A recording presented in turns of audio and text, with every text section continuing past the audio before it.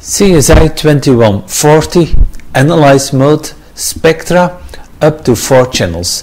My name is Johan van Pijnbroek, and in this video tutorial I will show you how to collect simultaneously up till 4 channels with the CSI 2140 Machinery Health Analyzer. What you're seeing now in front of you is a home screen of the CSI 2140 Machinery Health Analyzer.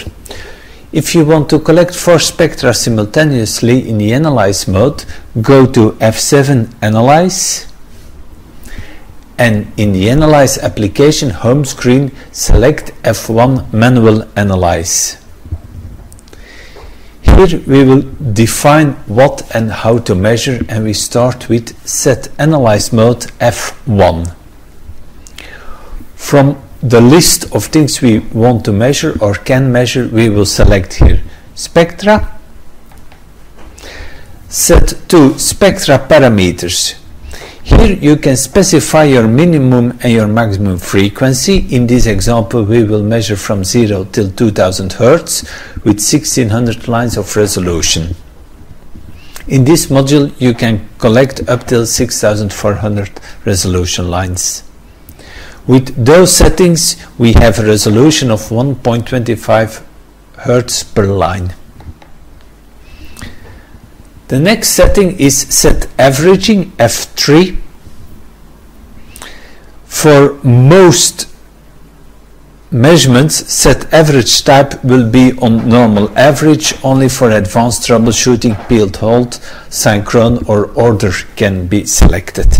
But those 3 other functions will be part of more advanced tutorials. Set Mode F5. If you put normal mode, you can specify the number of averages. For example, 4 averages. That means that every measurement will be repeated 4 times and an average spectrum will be calculated.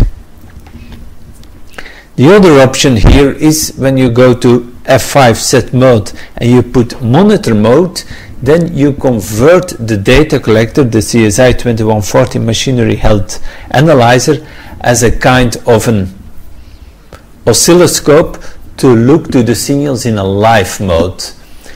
The data collection will continue till the user stops collection, and at that time you can store the data. That is a monitor mode. In acquire mode, after the number of averages specified here, data collection will stop automatically. F4 Set Window. For normal vibration data, Henning is a default setting. Uniform is used for impact tests with force hammers and sometimes on compressors. F5 Set SST awaiting. These are also advanced settings that will be part of other tutorials. F7 Tach Setup. Here you can specify what kind of tach you're using. In this application we are using a photo tach, and a photo tach needs power so tach power F5 is on, and a traditional photo tach creates a positive pulse, so the set trigger level F8 is specified here at 2 volt, and you can check immediately if those settings are okay or not by pushing F10 Show RPM. As you see, the speed is coming in correctly, so the tach is working fine. F8 Peak View and Demodulation. We will take here regular data, so peak view or demodulation will be not activated here. However, especially peak view will be also part of separate dedicated video tutorials. F9 Set Trigger. If trigger off, data collection will start immediately. If you specify a trigger, data collection will only start when the trigger condition becomes true. For example, tach trigger, the data collection will only start when a tach pulse is measured, or level trigger, then you can specify a minimum amplitude for your vibration signal, and data collection will only start when a minimum level is triggered or when a minimum speed is triggered. Another setting, and very important here, is the input setup F12. Here you specify your sensors, and as you see, select input F1. Here you can choose how many sensors you want to use and how many points you want to measure simultaneously.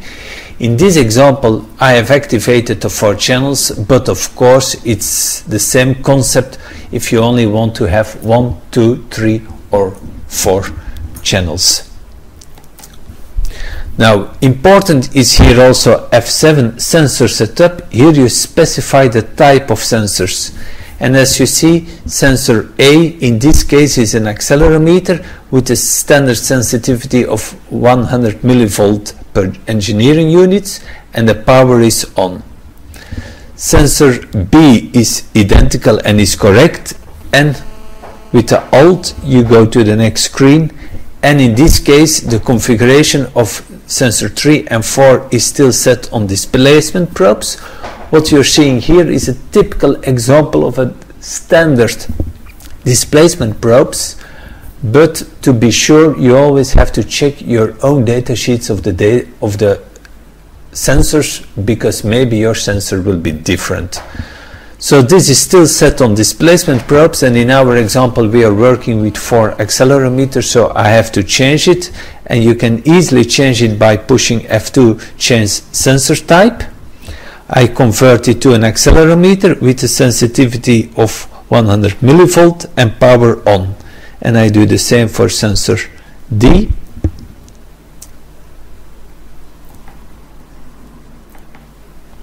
And now my 4 sensors are configured.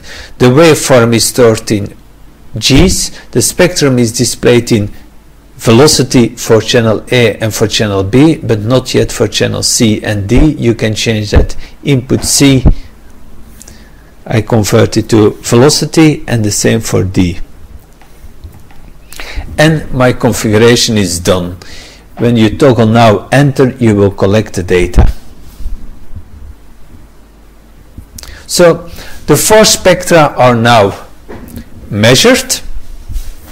The analysis tools that you have on the analyzer will be explained in dedicated tutorials, so they are not part of this video tutorial. So this is when you have acquisition of data in the with averages. If you go to setup menu and you change the average way to monitor mode,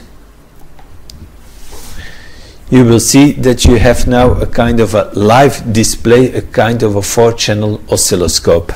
You can install a cursor on it.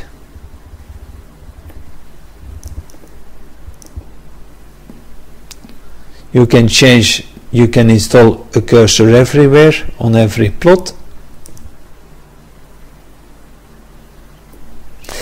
And there is here one nice feature. When you go to switch plot type F6, you can toggle between 5 plots. When you push once, you only see channel A.